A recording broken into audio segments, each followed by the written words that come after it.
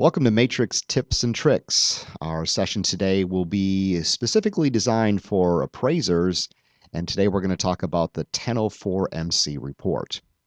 So, from the appraiser standpoint, the search that you do in the particular search form is going to have just one little thing that you need to remember is that when you're doing a search and you're choosing your statuses, notice that when I choose a closed status, as you see here, Matrix will by default put in a date range for you. So you just need to be careful here that the date range it puts in for you is the date range that you are wanting to use for your report. The default is 180 days. So what you're looking at here is a search that's going to give me all of the active properties, but it's only going to give me the closed or sold properties back 6 months or 180 days.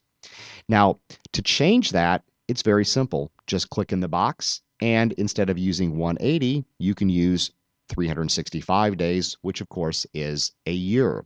That will then now refresh that search when you run it and take it back 365 days versus the default of 180.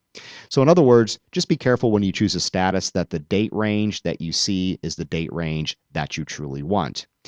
If you have to be more specific than just going back from today back 365 days, there is a small calendar icon you can click on, and you can put in the actual time frames that you want using the start date and the end date that you prefer. So again, just a little tip for you right there. So again, no matter how you do your search, the next step that you're going to do is go to your results at the bottom of the screen. And when you go to your results, you'll see the properties that are now presented for you. Now, I see 25 properties on this page out of a total of 51. Note that you can come to the top here and you can change the maximum number of properties that you want to see per page to eliminate scrolling. So I've got 51. 50 is not quite going to cut it, so maybe I'm just going to go say show 100 per page. And now I again don't have to jump from page to page because they're all presented on the single page for me, which also makes it very easily for me to select them all by just clicking the little box on the top of the column here that says check or uncheck all on the page, and that selects all of them.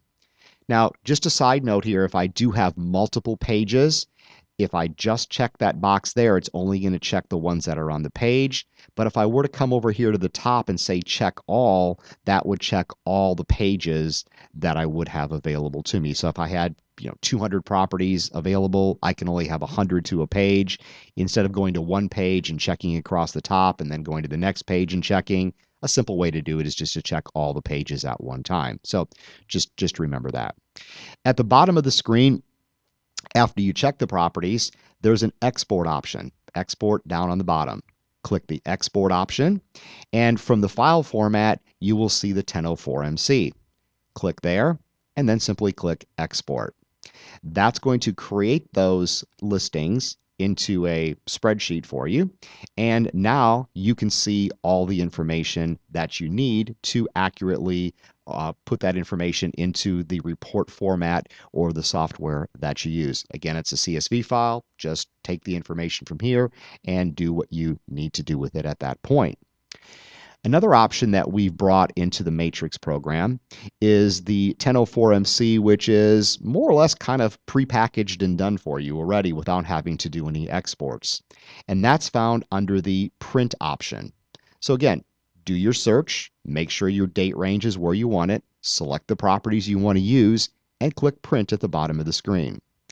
When you click print, you'll come to the print dialog section, and then at the bottom you'll see the 1004 MC Market Detail Condition Summary. Select that report. The output for that report is going to be a PDF file, or it can also be emailed as a link to a PDF file. So I'm going to print that to a PDF file, and that's going to take my search results that I searched for and selected, and it's going to put them into a format that is already set up for you. Tells you who prepared it, the criteria that you used, in this case, residential properties, active and closed statuses, going back the first year, the subtype, the school district. Those are all a part of my original search. It's also going to date and timestamp it for me, and then it's going to give you the inventory analysis that you need. I went back a year, so it breaks it down into the prior 7 to 12 month period, the prior 4 to 6 month period, and the current to 3 months back period. Within each one of those subsections, it gives me the total number of comparable sales that were settled, gives me the absorption rates, the months of housing supply, also things like the median sale price to median list price ratios, which you can clearly see at the bottom of the screen. That report is ready to go at this point. It's a PDF file. You can then print it off from here. You can also save it. Once again, it's a PDF file. You can put it in a file, or you could use your own email program to send it to an individual using Outlook or Gmail or whatever program that you may use. So 2 different types of ways to get the 1004MC report. One is through the print option where you've got the 1004MC market conditions summary.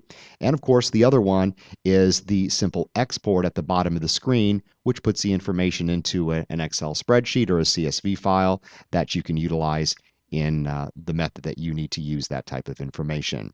So for appraisers, that's look at your 1004MC capabilities within the matrix system, and that is today's matrix tip and trick. Okay.